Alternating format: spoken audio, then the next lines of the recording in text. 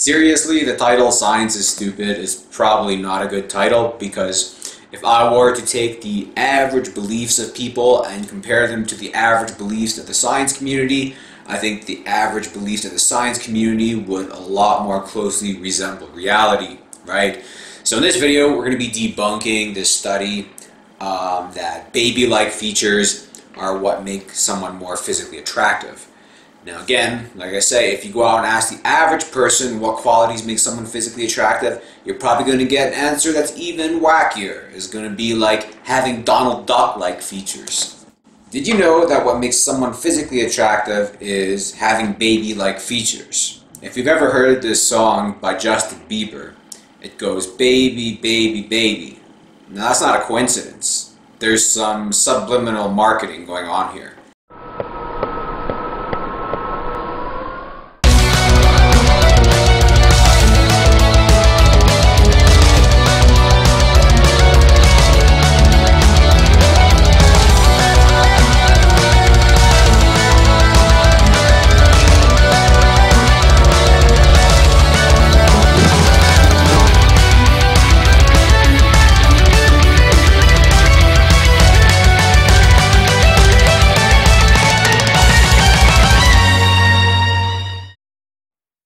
I'm going to be betting that I will successfully convince you that it's a bad study by the end of this video.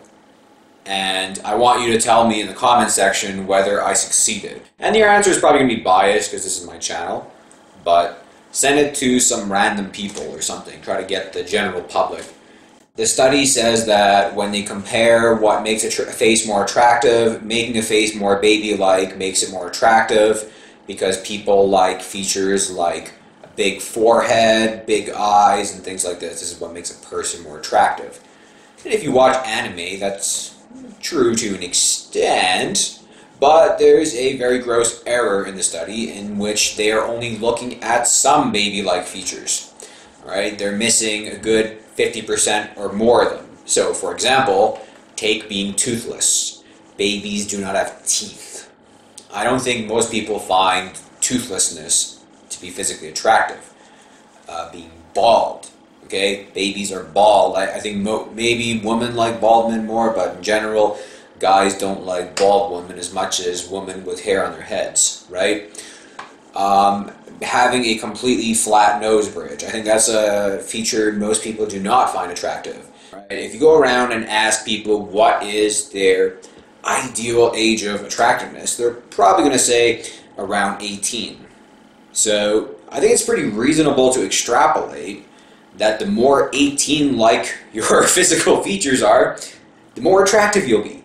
If ideal, 100% attractiveness is someone who's 18, then it logically follows that the closer you look to 18, the more 18-like features you have, the more attractive you're going to be.